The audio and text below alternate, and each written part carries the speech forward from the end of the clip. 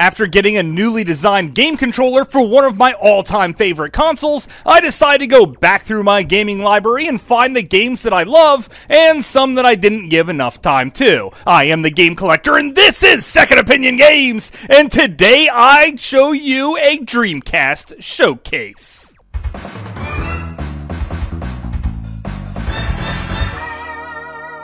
Second Opinion Games.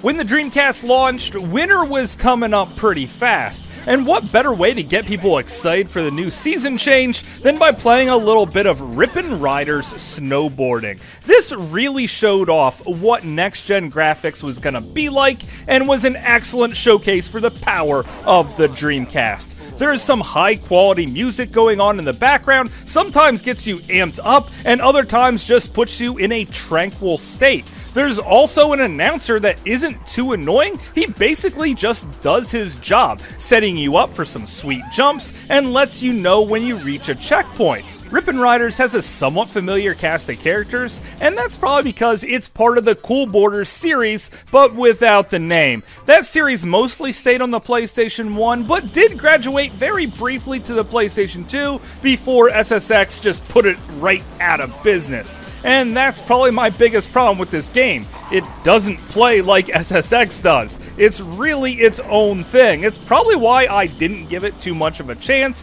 but if I did, I would be exploring this terrific mountain that's full of obstacles to dodge and sheep to say hello to.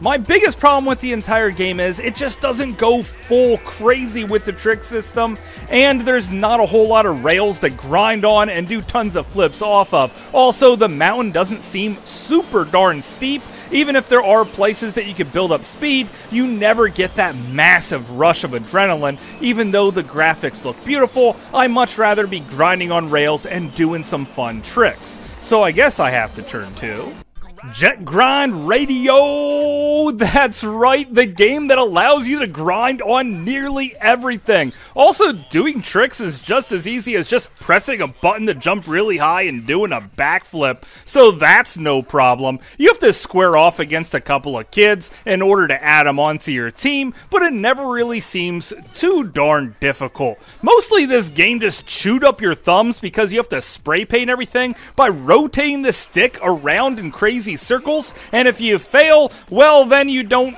spray paint the thing, and you also have to pick up spray paint along the way. There's also some of the most hardcore police that have ever been put in video games. They'll sick an attack helicopter on a couple kids spray painting graffiti everywhere and fire missiles on them. Yeah, that's a little bit over the top, and that's really what this game's all about. It also has one of the best soundtracks that have ever been put in a video game to this very day.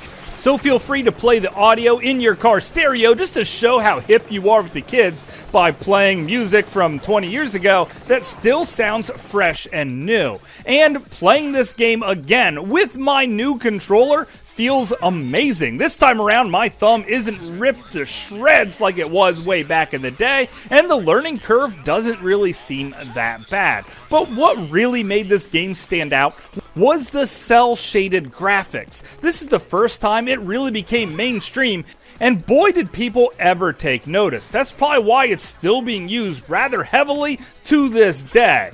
But I just had to find out what else the Dreamcast can do with cel-shaded graphics.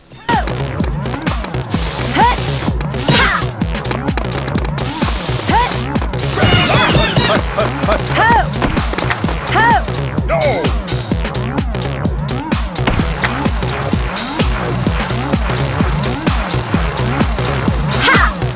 Wacky Racers is a great example of cel-shaded done right. After all, it's based off of a cartoon series that jumps back all the way to the 1970s, so the art style is rather unique, and the cel shading definitely fits the cartoon feel of the game. Now, you could choose whether or not you wanted to race like a real car, or more like a kart racer, which I strongly recommend taking the kart racer aspect. Now, when you start a game, you can map your power-ups to different buttons buttons on the controller, which means you're not picking up random item blocks when you're driving around. Instead, you're picking up coins that you will spend to buy the power-ups that you want.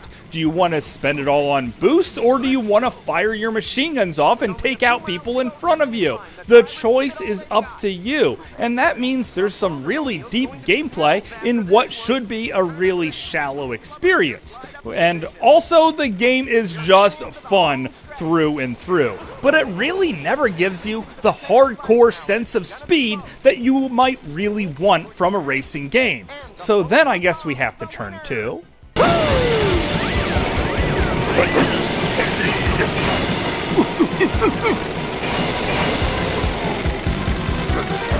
Hey, what's going on?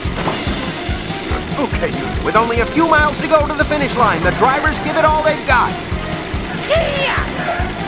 Yeah, you're gonna get it.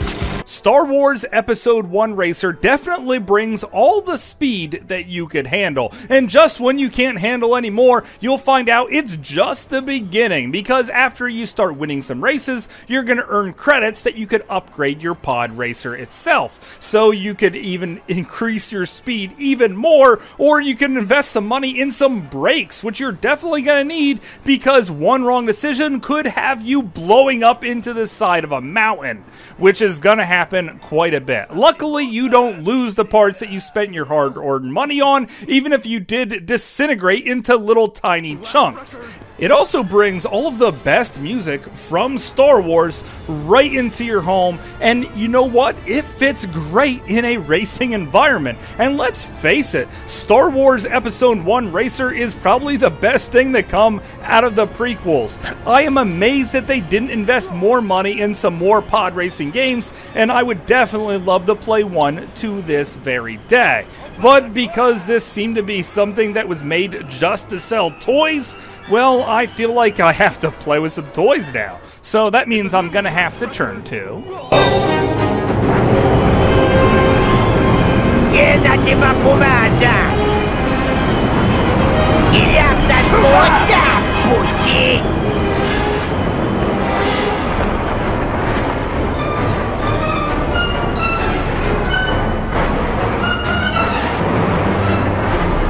Revol is an RC car racer that really controls like RC cars. I was just playing with a remote control car earlier today, and I found that this game's controls is almost exactly like it, which is also one of my biggest problems with the game. The fact that you could oversteer quite often and spin out can definitely send you from first to last place quickly and never ever recover. Luckily, there's some items that have been strewn across the map that you can pick up, and they seem very RC car appropriate, like firing bottle rockets off, or turning your machine into a ticking time bomb, which eventually will allow you to explode all over everything.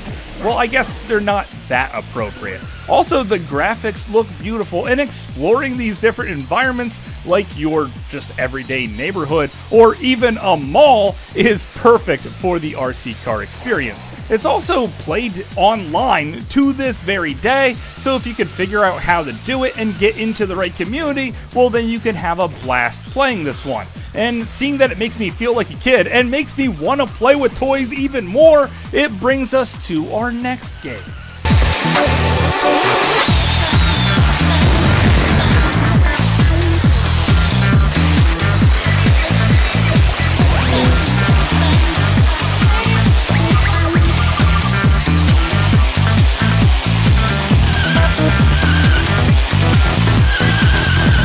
Toy Commander is one of the best games about kids playing with their toys that have ever been made. And seeing that it comes from a mind of a child means that the rules are just thrown out the window. So you could drive your truck up walls and just try to get to some candy. Or maybe you want to take your airplane around and just explore. Or use a helicopter to drop sugar into a coffee cup. Or jump into a tank and just shoot the heck out of the family cat. Because let's face it, that cat freaking deserves to die, and I just will blow it up with my freaking tank. Oh yeah, this is great.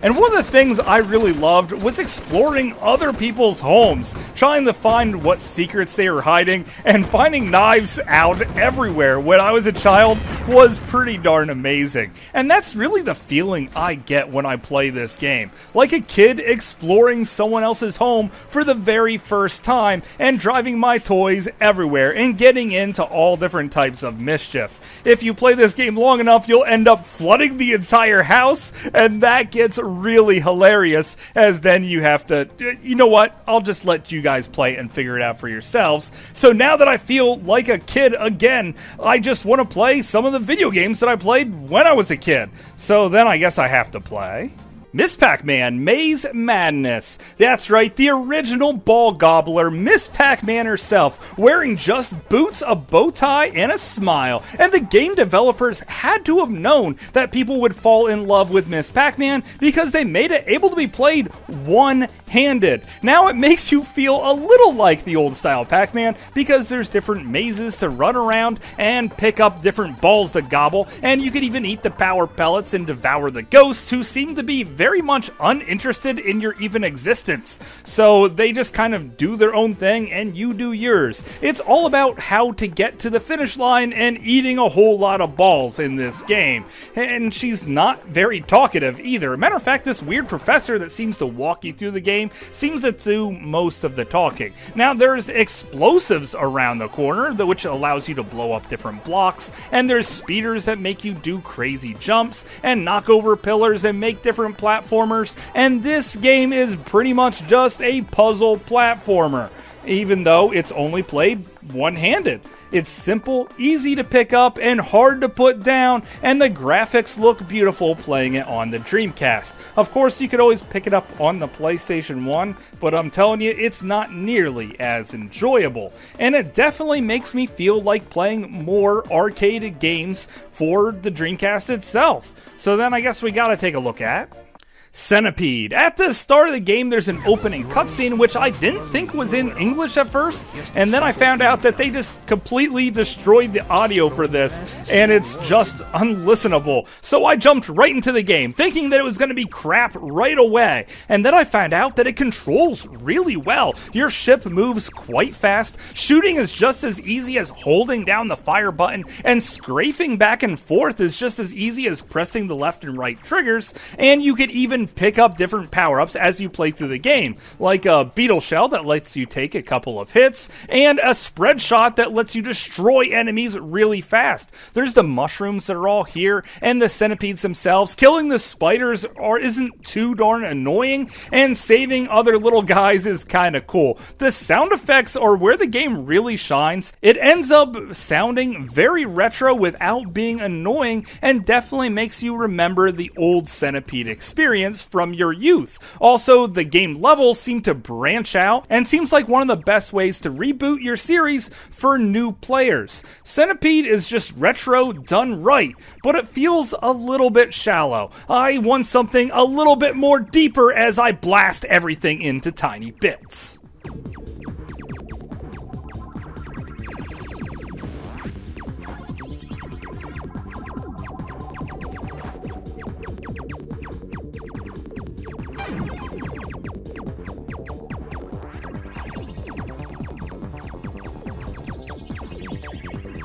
Andromeda will not disappoint you. At first glance, it looks like a common overhead shooter, but what you don't realize is that it's an open world overhead shooter where you could blast off from your home planet and jump through space itself to find more missions. And there are crap tons of missions. The game itself feels like it never ends. You could grind to level up and also buy more parts to your ship and even refuel your ship at your home planet.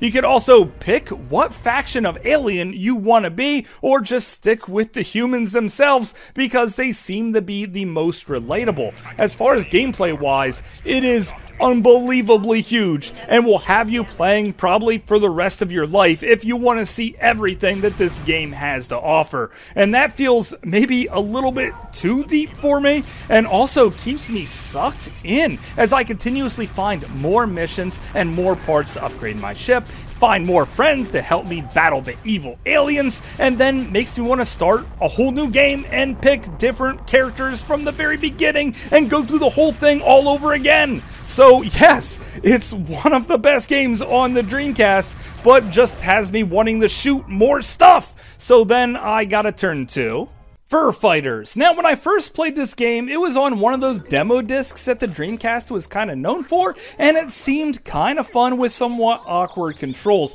After all, the Dreamcast doesn't have two analog sticks, so you have to use your face buttons to aim, and I never really liked that a whole heck of a lot, even if I was doing it a lot in other games like Quake and Unreal Tournament. For Fur Fighters, it didn't seem that right. Also, the story was really generic. You're just some freedom fighters fighting against an evil empire. So when I actually got the game and started playing it, I found that it was a lot more fun than I originally thought. You have different characters to play through as, and each one has their own abilities. Luckily, there's always a pod around the corner that tell you sort of what character you want to turn into to use their abilities. After all, there's a penguin that can dive through water, and a kangaroo that can jump really high. The dog lets you burrow underneath things, and the cat can climb really well. So each of the characters has their own abilities that just has you push a little bit farther into the game,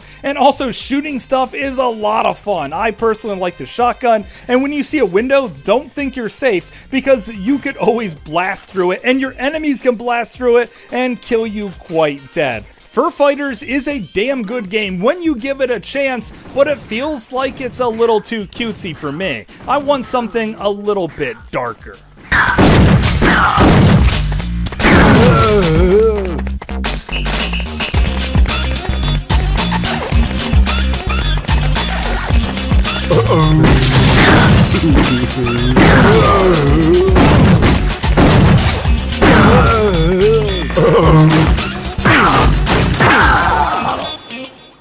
The Legacy of Kain, Soul Reaver. From the very beginning of this game, you're introduced to your main character, Raziel, as he gets tossed into a pit, being destroyed from his vampire form and transformed into a Soul Reaver. Now you're on a revenge mission to track down all your former brethren and suck their souls dry. So because you're mostly hunting down vampires, it's not as easy as just tearing them limb from limb. You're gonna have to think a little outside the box, such as impaling them, or catching them on fire, throwing them in the sunlight, or dunking them in water, which will make their skin dissolve. Also, water tends to make you dissolve into your uncorporeal form, so then you're gonna have to devour more souls and get back to another section where you could go back to the real world. So dying never really sends you back too far. There's also some transporters that can jump you around this massive open world. The storyline is really gothic and dark, and finding human levels is unbelievably hard. I played through and beat this entire game and never came across a human city until later I looked through a guidebook and found out there was so much more of this game that I completely missed. And that's one of the best parts about this game, that you could come back to it again and again and find more things that you didn't even know were there. And because the game is so big and it's dark with tons of different puzzle elements to it, it certainly makes it one of the best Dreamcast games that not many people have played. And because it's just a part of a much grander story, most people just don't want to put the time in and go back to it. But those people are wrong, because this is definitely one of the best Dreamcast games. But of course, that's just my opinion. Thanks for watching.